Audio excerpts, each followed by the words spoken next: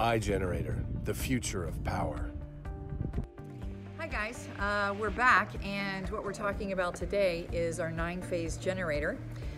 We've gone into full production from 15 kilowatts all the way up to 250 kilowatts, and those of course can be married together for megawatts. So I just want to give you a quick update, so here's some more data.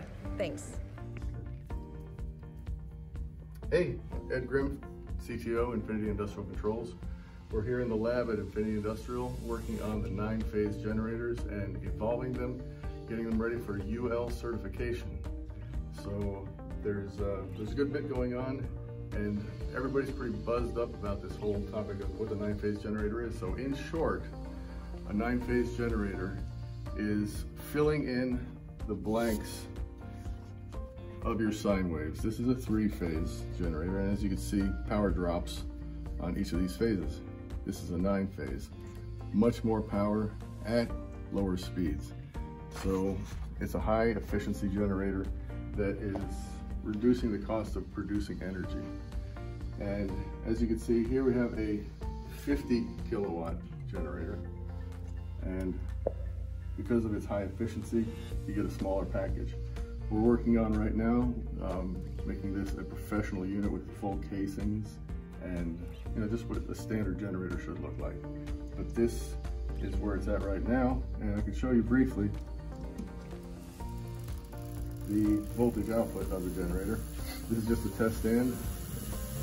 Nothing is hard pointed here, but you see how quickly the voltage rises on it.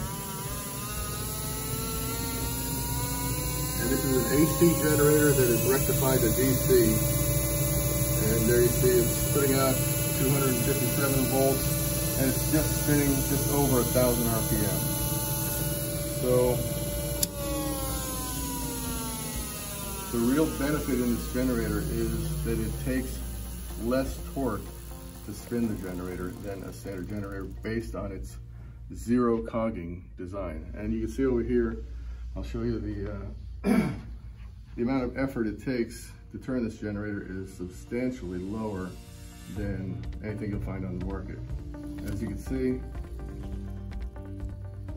it doesn't have any of that resistance that your average generator has. It spins very easily. Because of that, you take less input energy to create the energy that you're looking for. And that basically is why this is gaining a lot of popularity. It works great for wind turbines, for any type of water power, hydropower, but also connected to any type of a genset, and it's going green with natural gas. You can also use propane, of course, or any other type of fuel, but these are going to be implemented in pumping stations, cell towers, any application where you're going to have inexpensive power. So that's the future of the game. That's a 9-phase generator.